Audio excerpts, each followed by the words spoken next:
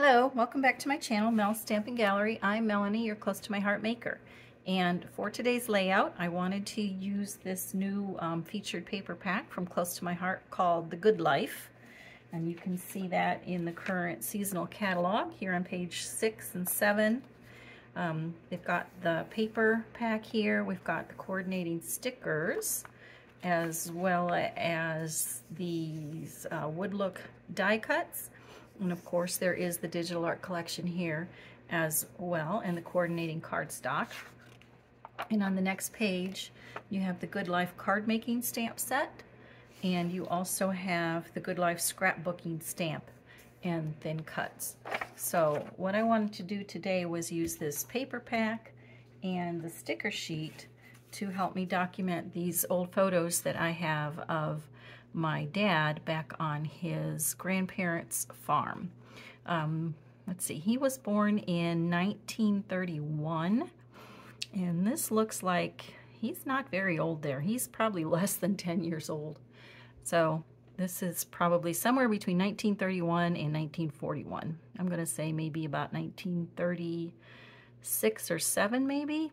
Anyway, I just thought they were perfect for this paper pack. And then there's the old barn that was behind the house, and this was actually their family house, and my grandmother was born in that house.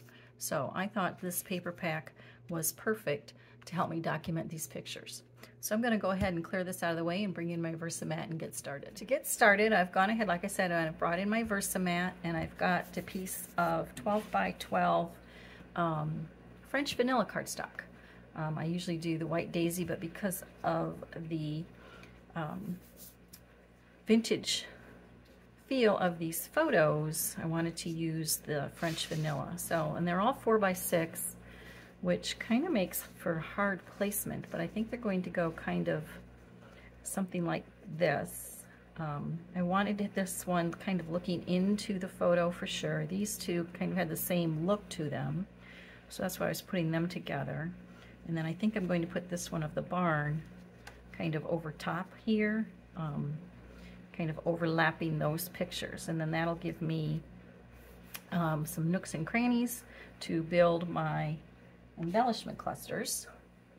But what I want to do is, I love this piece of paper and I really want to use it on here, but I think that that's going to be just too busy. So I'm thinking maybe if I use just part of it and cut that down about like that, maybe that might work, and then have this side be the French vanilla. Now I went ahead and I cut this piece down to 6.5, left it at 12 inches, and that's going to go on the left hand side over here. And I'll put my photos back in place about where I want them. I just kind of dry fit everything together before I start adhering down. That way if I don't like something, I can change it. And then sometimes I even come back the next day. I walk away and think, not sure. Let's walk away and come back. So anyway, I've got that down. I kind of like what that's doing. Now I've got the zip strips from a couple of the pieces. Look at that. Are the trucks not perfect? I mean, there's no truck in this picture, but can't you just see them riding in their truck? Kind of like the Grapes of Wrath, right? So I've got that little truck. We've got, this was a zip strip from one of the pieces as well. I like how it brings in that harbor. And then the fences in the middle here. I think that's where I'm going to put them. So those are going to go along the top. And I should say I went ahead and I did mount the photos in Harbor cardstock, because that's one of the coordinating colors. And then on the sticker sheet, there was this title, Heart and Home. Thought that was perfect. So I think that's going to go down here in this empty spot to put the title. So now I've got the papers down where I want them. I haven't put the pictures down yet, or the title. But did you see what I did here on the title? It's got this bracket and it had these holes, and I don't like naked holes, so I actually had some of these they're not called eyelets, right? Or rivets, eyelets I guess we used to call them back in the day. And I used my old crocodile to put those in there. So I think before I lay those down, I think I want to go ahead and just sponge the very edges of the cardstock with the toffee, just because it kind of will, instead of doing a frame layout like I do sometimes, this will kind of give it a natural frame. So I'm just going to use my toffee and a round sponge brush here. Let's lift those off, and then lift this up from the Versamat. And then just go around and sponge the edges, and that will kind of just finish it off. And while I'm doing that, I want to make sure to let you know, to remind you that all supplies that I use will be listed down below in the description box. Anything I have that is currently available from Close to My Heart will be listed down there. So be sure and check out that description box.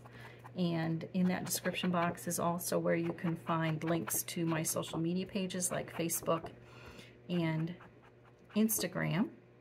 And also, if you do like this layout and you like my artwork, please don't forget to go ahead and hit that subscribe button and to like and share the video with your friends. That helps me out here on my channel to grow, and it also helps you as well, because it lets YouTube know that you like these kind of videos, and YouTube then will continue to put these kind of videos in your feed so you can watch them. So one other thing too, and if you do like the supplies from Close to My Heart, then consider being a VIP. And I will have those links down for you below as well. Now, the VIP simply means that you are a very important person, of course, and you like to shop with Close to My Heart, and you'll be rewarded with 15% cashback bonuses that you can use on future purchases. So it's like getting paid to shop. And all those links will be listed down below in the description box, so don't forget to check those out. So I decided, like I said, I don't like leaving those holes there, so I found some ribbon in my stash to put through those holes, and I'm just going to wrap it around the back. And let's see if I can gently lift up, because I have put this down. Take my spatula here from Cricut and lift that up, and then that, I can just put those ends in there, under there. And then I'll just take a little piece here and just slide it under there to make it look like it's coming all the way around. Now that I've got that done, it's time to start playing with some embellishments. And I had this old stitch circle in my stash, so I think I'm going to slip that under there, kind of make a grounding for my cluster. And then I actually took the sticker from the sticker sheet and I cut off the extra because I didn't want that big rectangle, and I think I'm going to put that, and I took the sticky off too so I can play with it and move it around. I'm going to put that there, and I think I'll put, I had this in my stash, a piece of wood grain paper that I made. Let's try that right there. Now these sayings from the sticker sheet were perfect. I mean, homegrown happiness, perfect. The good life. Maybe they didn't think it was such a good life then, but I'll bet you my dad would tell you that he definitely missed those days. I think he really enjoyed being a young boy playing on the farm. In fact, I was just talking to my mom about it, trying to remember some stories. And I know she said that that was the farm, and he was on the horse, probably about, like I said, maybe about 8 years old. And my grandpa, or his grandpa, so my great-grandpa, was actually on the, what do you call it thing? The plow behind him. He was the one driving the plow, and Dad was riding the horse and playing around. So these stickers I thought were absolutely perfect for this paper. We've got that barn. We've got all these farm things. Let's stick some of these flags here. Got this little one here like that. And then we've got a couple more sayings. And again, this little milk jug. I didn't want the whole sticker, I just wanted that. And then how about the saying that says, keep it simple? All right, so we're going to play with that. And I want to think about my journaling. I'm not quite sure what I want to say, but I'm thinking somehow it's going to go here. I'm not sure if I'll put it on a clear label yet or strips. I'm not really sure yet. And then up here I think I might write the title and maybe the place. I did go ahead and type my journaling just on some white cardstock and cut the strips apart because it was looking like too solid of a line. So I'm going to put it right about here, and I will space that out a little bit. But then I thought I really liked this windmill that was in the background, and we do have that in digital art. So what I did first was I changed it to a print and cut because I didn't want to cut out all those little pieces. Plus I made it smaller than the way it came into Design Space. And I think I'm going to put that right there. But I didn't like how new that looked compared to everything else. It's kind of sticking out too much. So I kind of grunged it up a little bit so it looks more like this, and it kind of fits in with the photos. And I think I'll place that right about there. Now, in case you're wondering how I grunged that up, I'm going to show you what I did. All right, so I have an all-purpose mat here. I've got my print and cut image, and I have just an old sea sponge that I got at, I think, Hobby Lobby. And I've got these Tim Holtz Distress Stains in Vintage Photo and Broken China. And all I did, these stains have a spongy top on them, and you can just put it on your all-purpose mat, and it pools up like that. And then you can just grab your sea sponge, and I just dab it in there, and I just start dabbing on the paper, just kind of all over. It's kind of give it that rust look. And if you need more, just put a little bit more on there. And I really wanted to kind of cover up the red because I don't have any other red in my picture. Okay, and then I took some of the Broken China, and that kind of gave it the gray harbor look. And again, taking that same sea sponge and going over the blades on the windmill. Now, the thing about doing this kind of techniques, you could do this, I could do this 5 different times, and I would get 5 different looks. Like right now, it looks like it's kind of turning a little greener. And that's okay, just so I had that toned down a little bit.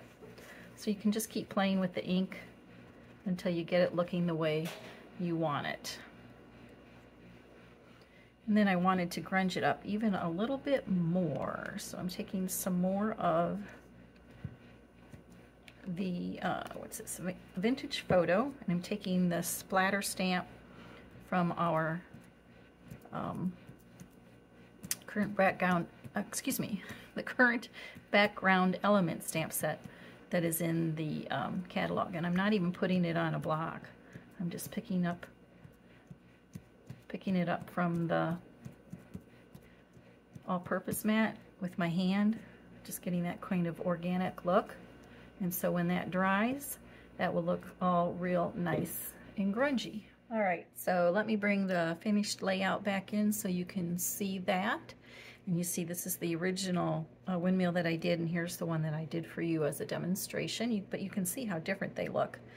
So like I said, each time you do it, you are going to get a different look.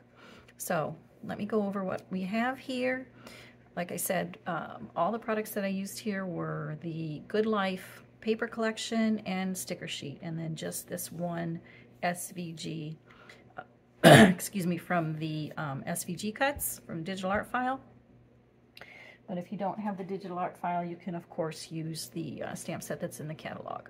So let's see, let's take a closer look at all that for you, and of course I will have the still shots at the end, so be sure to stay tuned for that. And let me read you the journaling here. As a young boy in Toledo, Ohio, my dad enjoyed playing and working at his grandparents' farm.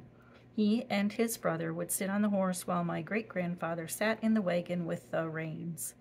The original homestead, seen in this picture, was built on the corner of Telegraph Road and became known as Crab's Corners.